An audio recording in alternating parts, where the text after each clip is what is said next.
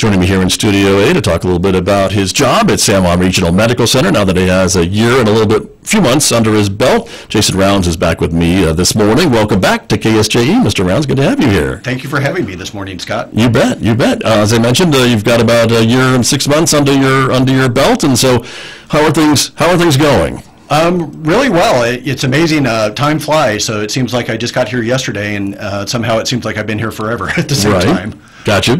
But you've settled in, and your family has settled in, and you've kind of seen the ins and outs of the hospital. And of course, whenever we talk about healthcare, that is a constantly changing and evolving topic. And so, how San Juan Regional fits into that evolving topic is certainly cause for discussion as well. So that's another reason why I wanted to bring you in and talk with you this morning. Absolutely. Some other things the hospital's doing, of course, it is flu season, and so you've got some flu shot clinics planned, as you always do. The hospital always does every fall. Absolutely, and thanks for bringing that up, Scott. So Saturday, October 26th and Saturday, November 2nd, we're going to offer our drive-through flu shot clinic, as we've done in previous years. It's going to be in our parking lot at the corner of Maple and Schwartz. It's free of charge, as always, to adults 18 and over, and so it's going to be first come, first served until the vaccines are exhausted. So we're happy to provide that to our community as part of our support. Very good, and they're pretty quick about that. You roll up your sleeve, roll down your window, and boom, boom, you're pretty much done. We try to make it an efficient operation. Yeah, very much so. So that's good to know. And again, I think it's always important for folks to get a flu shot. But we always say, if you're concerned, talk to your medical provider about any vaccination that you want to take or any inoculation you want to get, and they can answer your questions. 100%. We're great advocates for the flu vaccine, in addition to if you are in the categories of 65 or older, or diabetic, or have other complicated immune systems. Flu shot and the new COVID vaccine are great to get.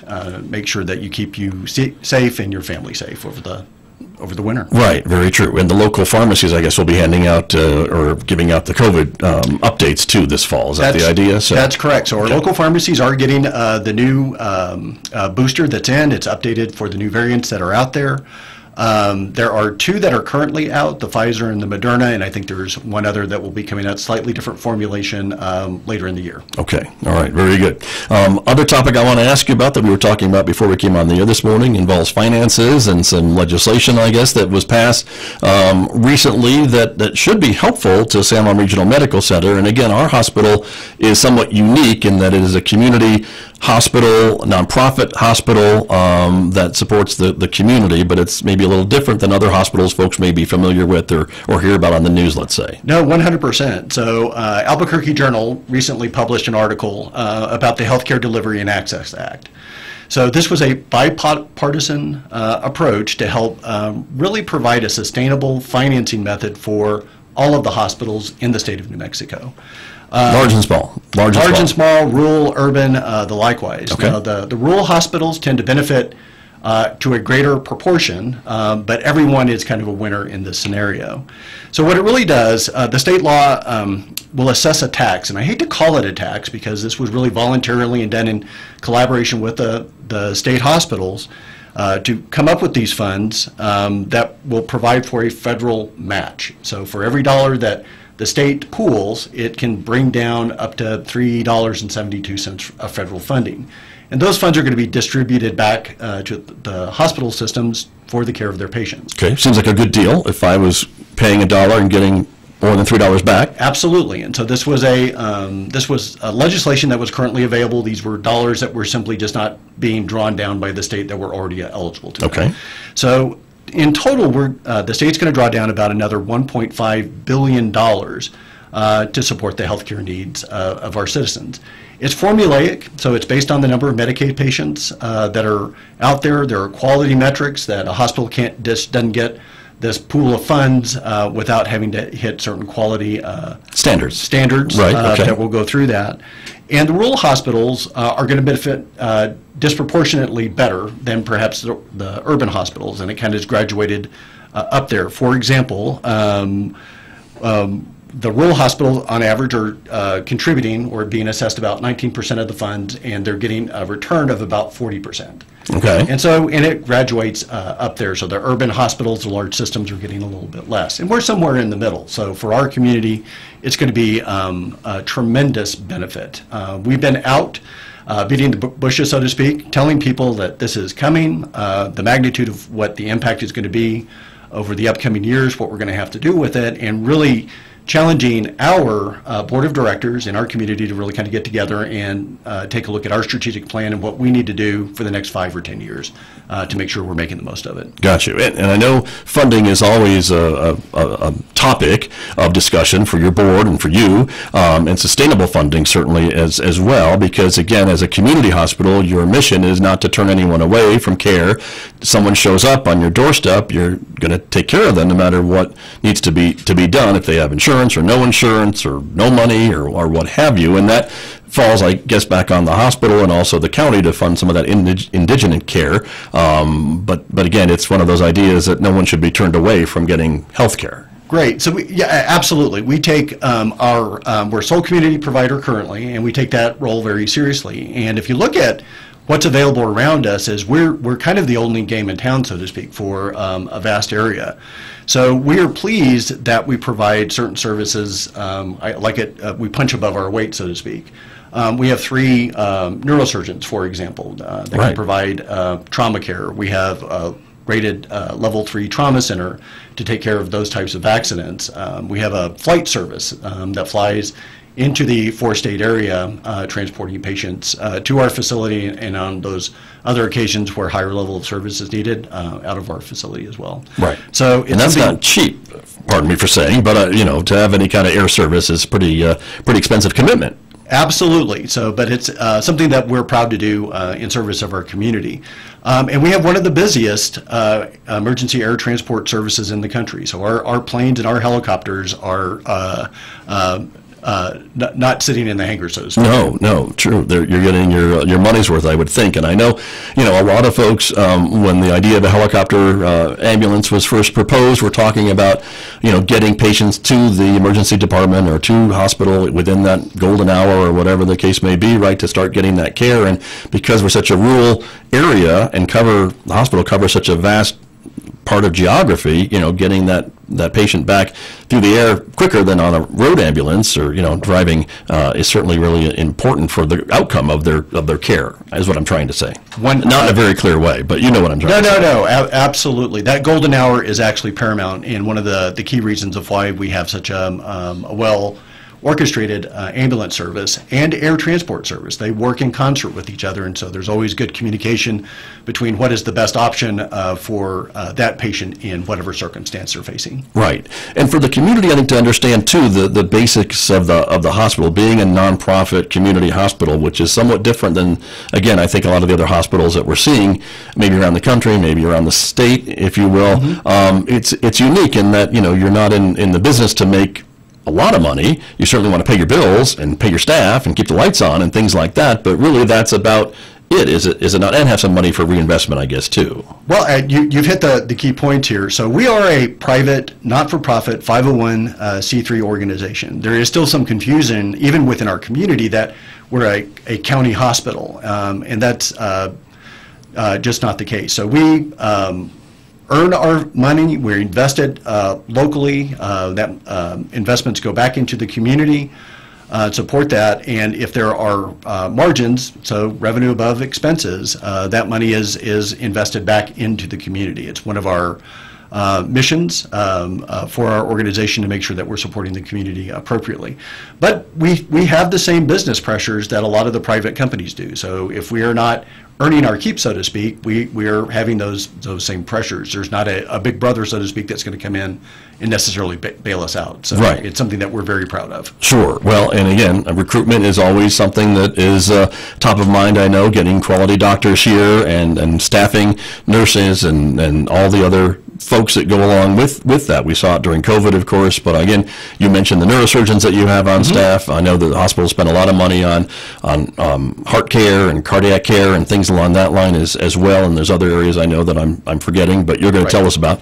But all that has been a big investment, too, to kind of be that center of care for this whole region. Correct.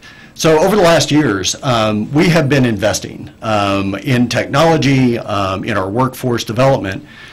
Interestingly, the Healthcare Delivery and Access Act is going to help us do that even better. The whole point of that is to really provide additional funding to help bring more providers and caregivers to New Mexico and certainly to the Farmington area. So with that better funding, we'll be able to recruit.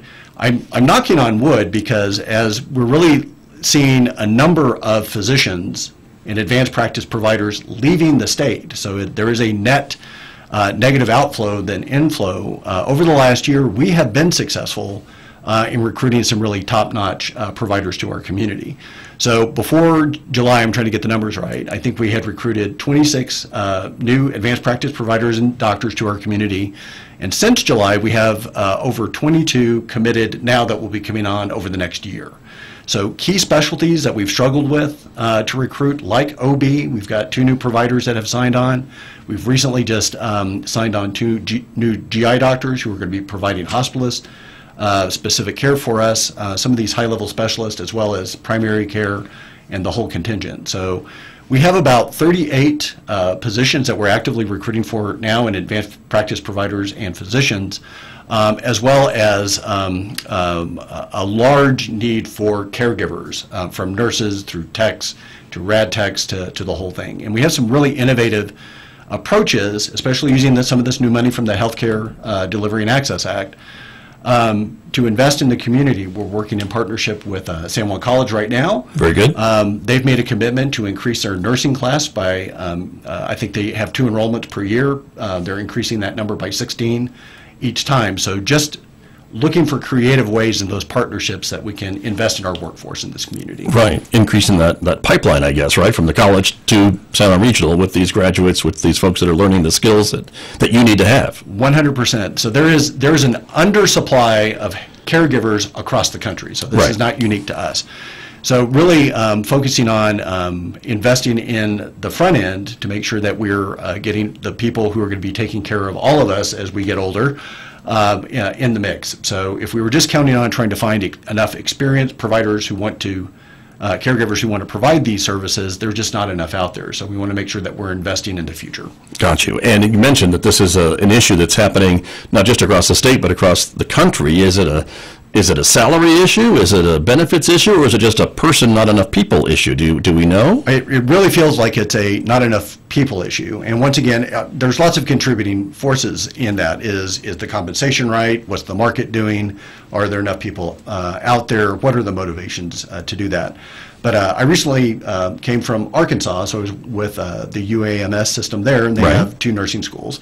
But really working with those leaders as well, there was an initial kind of disconnect over the nature of the problem and trying to get enough folks in the chute to be able to provide that. So I think all over the country, my counterparts in markets that look like ours are doing what we're doing. They're working with local education systems to increase the reserve of folks that are available to come out there. So we're happy that we've had such a positive response from our friends at San Juan College. Very good. Well, it's been a long-standing partnership, I know, between the hospital and the college, and it looks like it's growing, and it's a mutually beneficial arrangement. Absolutely. Over 50 years, a relationship. So how about that? Yeah. Very good. That predates both of us. I know. Right? So there you are. Very good. Well, Mr. Rouse, I want to ask you, too, a little bit about another healthcare facility that is being constructed not too far from where we're sitting right now,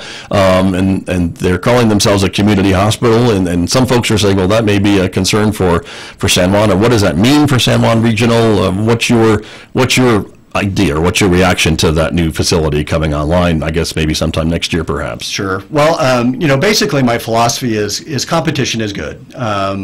We've been here as a sole community provider for a long time, so it allows us to really kind of look at our delivery models, our systems, and what we're doing a little bit differently and kind of brush off the cobweb, so to speak. But as a community hospital, I really encourage the listeners to go out and kind of research. This is a venture capital group out of Dallas. They have systems or facilities that look like this in Arizona and Texas and some other states. So it's unique, not quite unique, but almost unique in New Mexico. I think there's one other system in Albuquerque that looks like them, Albuquerque ED. I think they're building a second location. But they're really focused on a very narrow set of care. Not going to be a cookie cutter of what San Juan Regional does. Not at all. So they're going to have, I think, once again, they don't invite me to their planning session, so forgive me if I don't get it quite right, but I believe they're going to have about 11-bay ED with a number of hospital beds that I think they'll use largely as an overnight observation opportunity for their patients. So they'll have an emergency department with a few beds associated with that, and then some other maybe observation rooms for patients. Correct. So, but less than 25 or so, right? Or less than 50, I would think. Yeah, no, absolutely. Not the number of beds that you have, which is in the 18 or 19 beds is, I think, what they have published. Okay. And once again, I'm quoting unknowledgeable on that one. Right. But compared to what San Juan Regional offers, you have how many beds at San Juan Regional Medical Center? 198 beds. Okay. We're really kind of focused on that critical care medicine aspect of it as we're shifting. We've got additional licensed critical care beds, really looking at the future and what is needed in this community. And we're also, with the need for healthcare in this community, it's hard to begrudge any new providers that are moving in here. So we're really looking to partner with them where it makes sense. In a lot of cases, by their own conversations with us, they expect about 1/3 of the patients that are seen there are going to have to get higher level care someplace else. So in our partnership with the county, we run the ambulance service. We wanted to make sure that we were staffed appropriately to be able to do that. So we've added another crew and another ambulance to be able to support that. So if they're sending, as an example, 20 patients out of their system, either to our hospital, which we're happy to take those patients when needed, or out of the community, we want to make sure that we have the resources available to be able to do that. Got you. And so you imagine that you will be a referral for their patients that need that higher level of care than what they're able to provide. Correct. They, as I understand it, they will not be doing procedures. So if you need an appendectomy, for example, and they determine that you'll be transferred to another facility, we would like to be that facility. We want to make sure that we're keeping our community and our patients local. Right. If you have a heart attack and they determine that you're having a heart attack, you'll be transferred immediately to us to access our cath lab capabilities and the like. If you're having a stroke, for example, you'll be transferred to our facility. So those higher level needs, we want to make sure that we are supportive of and to keep our patients local. Got it. Very good. And again, that is currently under construction. I don't think I've seen an opening date yet, but I know you're preparing for that, obviously, like a lot of other folks probably are too. Absolutely. So they are scheduled to open in June, the last I heard. That was at the grand opening, and so that's what we're planning for. We're anticipating in our facility about a 20% drop in our ED volume. Once again, it'll be kind of probably a focused clientele that's navigating up there, and like I said, we want to make sure that we remain a viable option if they need higher level of care, and they can come back to us and get that. Right. Understood. In our normal San Juan way. Right. You mentioned some new doctors that are coming in. Is there any concern about maybe a competition with this new facility, maybe with your doctors, or trying to cherry pick some of the staff that's already here to work for them? Workforce is always a concern. I think our primary concern is with our caregivers. So it is so difficult to recruit to this community right now those well-trained, highly competent, experienced caregivers who are providing that service. So the ED is one of the critical areas for us. We're going to be recruiting from the same pool. And we're certainly concerned about if they're going to be able to draw out of our own hospital system. So we're paying close attention to that. Okay. Is there such a thing as non-competes in the medical field for your staff and things like that when you sign somebody on? Well, if actually there's lots of new legislation that's out there that's really limiting the ability for non-competes to be effective. And it's something that we traditionally really haven't focused on. We really feel that people should have the right to work where they feel is the best opportunity for them. We just want to make sure that they always think that we're that best opportunity. Gotcha. Okay, fair enough. Appreciate the comments on that, and we'll see what happens, I guess, as we go closer to next summer. Yep. Again, the medical and the healthcare industry always seems to be evolving, as I mentioned, and we have the Affordable Care Act, and I think it's no question that a lot of people that didn't have healthcare or opportunities to access healthcare before the Affordable Affordable Care Act now do. Some folks still don't like it. Some folks do like it. That's a political thing that we won't get into on this program. But the idea of access to health care has got to be really important, and for folks to be able to maybe take more control of their health and to be able to manage their health has got to be a good thing. I mean, you see people at the hospital when maybe they're at their worst and they've got a lot of things going on that are wrong, that need to be fixed, or hopefully to get fixed. And if you can do more preventative care, that's got to be a good thing for the public. What a long question that was. I'm sorry about that. Oh my gosh, I don't even know where to start on that one. Feel free anywhere. But as we're updating our strategic plan, one of the key elements that we're going to be talking about with our board and the community is access to primary care, and what that may mean in the future is. I just came back from a conference with my board members, and AI was a hot topic. Oh, so sure. the ability of how that can support you and what it can do or can't do. And you've got Amazon that's tiptoeing into primary care. I've got friends who use that system. We've got our own telemedicine program that we use in partnership at San Juan County to supplement our primary care that's available in this community. So I think there's so much innovation within that realm that it's going to be interesting to see what happens over the next 5 to 10 years with respect to that. But we remain emphatic that it's a continuum. So we want to be able to be part of it at the primary level of care all the way through the critical needs into long-term care and otherwise. So really looking at the needs of our community and our patients, and making sure that we're investing appropriately of keeping our folks close to home. Gotcha. And I know the hospital has invested in a lot of new technologies, as you mentioned, with kind of virtual health care and things like that, and being able to see someone maybe virtually. Robotic surgeries are now taking place at San Juan Regional Medical Center on a fairly regular basis, I understand. Absolutely. The demand for our robot, which was our first one, has really already outstripped its capacity. Really? So we're really looking at that. But it's been a critical game changer for our metabolic and bariatric program in managing weight loss, and so we're doing those procedures robotically. But it's really amazing. I'm long in the tooth these days, but when it first came out, it was really kind of narrowly focused around maybe urological procedures or the like. But general, heart, bariatric, the whole range of it is really quite amazing what you can do with it. And the differences being, I guess, I'm sorry to interrupt you, but just the differences of having a robotic assistant. It's not the robot actually doing the surgery. It's still guided by a surgeon, but it's the preciseness, I guess, of some of the things that the minute instruments can do maybe a little bit better than a surgeon can do? Well, it's just it's that resolution in there. And so once you develop those capabilities and those techniques, it really is a less invasive procedure. I see. To be able to do some of this. So the recovery tends to be quicker, so you're not in the hospital as long if it's an inpatient procedure, or recovery times if it's an outpatient procedure are better. So but the surgeons are looking at a screen and seeing this very, very up close image of what's going on, and the robotic equipment, I guess, is doing the work that's guided by the surgeon.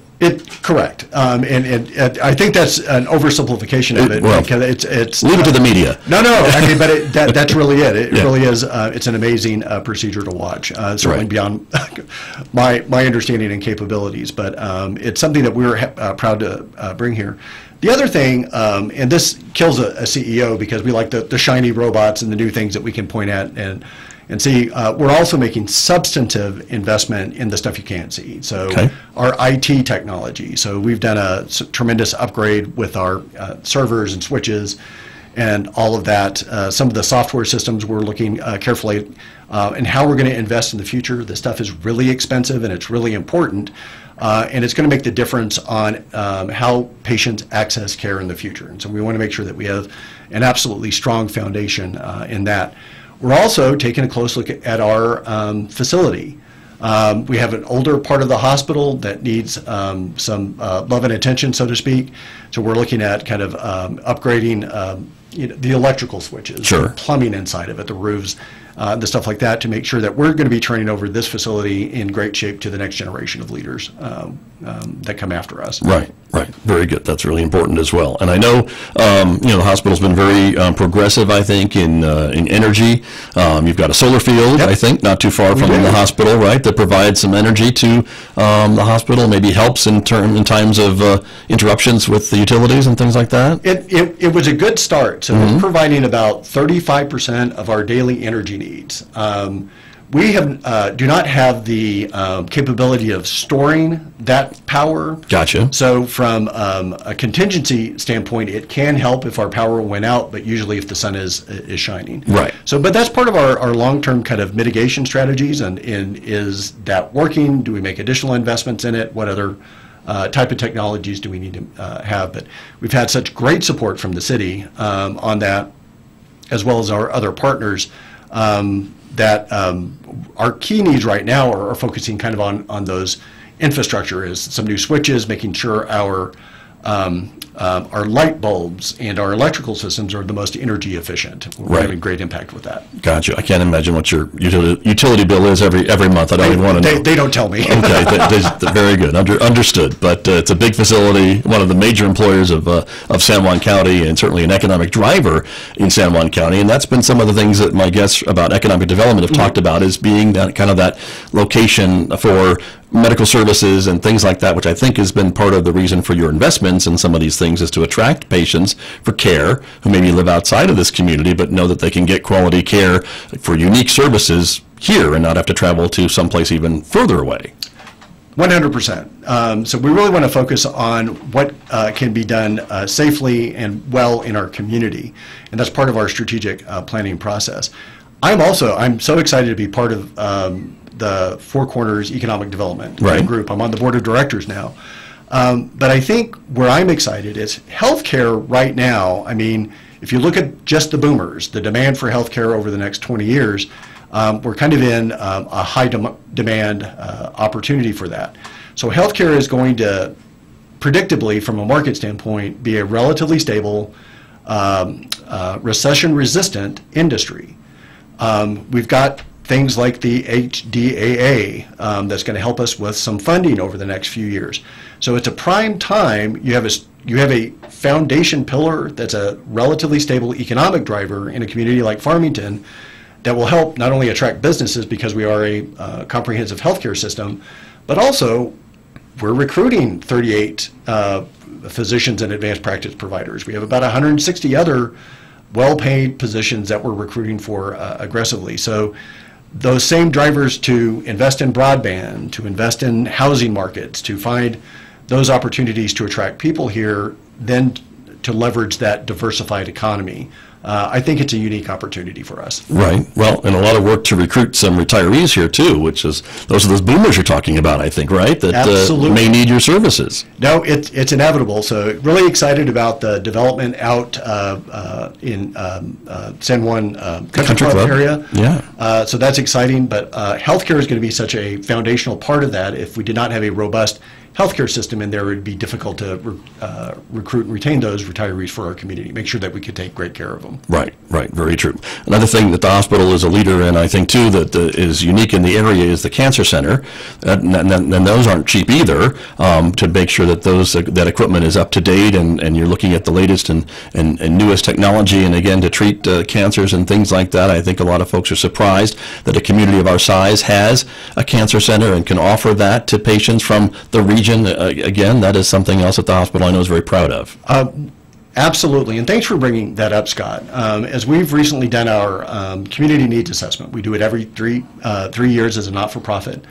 One of the key areas that we recognize that we should be investing more in is oncology care. So in partnership and how we would do that. We have a phenomenal radiation therapy program. A great doctor, Dr. Fuller, who's joined us recently, the advanced technology and a wonderful environment to receive that care. We work very well with our independent group of medical oncologists that are in this community. But if we really look at the needs surrounding our community, we need to do more. So one of the projects that we'll be talking about at our upcoming strategy session is what type of investment and what do we want cancer care to look like for our community in the future. So it's something that I'm super excited about. I think it's something that could really be a cornerstone of what we invest in going forward. Gotcha. Well, it sounds like we're going to have you back, Mr. Rounds, to talk about that. And anytime. And again, I think we can all agree, thanks to the community, for another successful cancer walkathon that happened a couple of weeks ago. And so congratulations on that. I know that money stays local, which a lot of folks like, and support the Conley Hospitality House, which is certainly connected to the Cancer Center. No, wonderful program, wonderful organization. Thanks to Audra Winters for coordinating that. It was an amazing event. Very true, very true. Jason Rounds, we're out of time, I'm sorry to say, but I appreciate you coming in. It's always great to catch up with you, sir. It's my pleasure. Thank you for having me. Thanks for being here. That's Jason Rounds, CEO, San Juan Regional Medical Center, my guest here on KSJE.